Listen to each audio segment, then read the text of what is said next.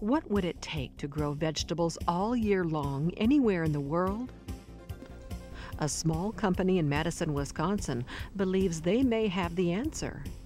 Orbital Technologies Corporation, better known as ORBITEC, has been working on how to make things grow here on Earth and in space. In fact, for some time, the firm has been involved in research and development on plant growth with NASA. Through funding from the Small Business Innovation Research, or SBIR program at NASA's Kennedy Space Center, ORBITEC developed a biomass production system, also called a BPS. For more than 75 days, the BPS system flew on board the space station and allowed NASA to test how plants grew in space.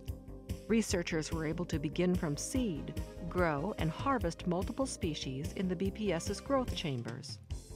The system proved that a controlled environment could support plant and even control growth in microgravity, something that will be critical for long-duration human space travel. We can use plants to regain the carbon dioxide that the crew gives off, take the gray water that the crew considers waste, and convert that into drinking water, at the same time providing food. The success of the BPS led to one of the largest NASA SBIR Phase 3 awards ever, a contract from Ames Research Center to develop plant research units, or PRUs.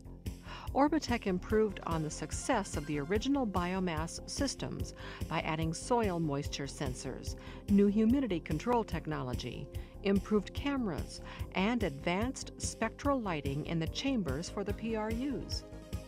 With NASA's new push for space exploration, the PRUs will play an important role as scientists continue to research plant growth in a space environment. To help others understand the BPS technology, ORBITEC worked again with Kennedy Space Center to develop systems for educational activities, taking the technology out of the lab, out of orbit, and into the classroom. One of ORBITEC's strengths is its concept-to-product process. Typically, we do build most of the componentry, electronics, mechanical, and software componentry that goes into the systems. But that's largely because we're pushing all of the needs that NASA has in low mass, low volume, low power utilization. CRAB also feels that their success with Phase 3 awards has a lot to do with what they achieve in Phase 2, thereby gaining NASA's confidence in their work. ORBITEC is also applying the controlled environment technology in another area. Since controlled environments recycle resources and are not weather dependent, they can have a tremendous impact on global farming.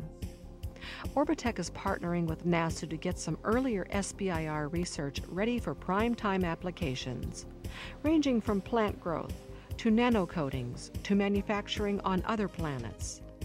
A unique lunar surface concept is now bearing fruit as a concept for converting planetary soil into usable propulsion products.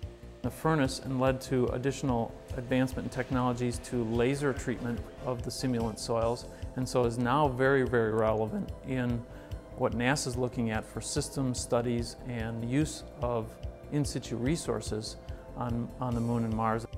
ORBITEC will continue to partner with NASA on concepts for space exploration, and perhaps one day, because of their work, fresh tomatoes will grow in Wisconsin all year long.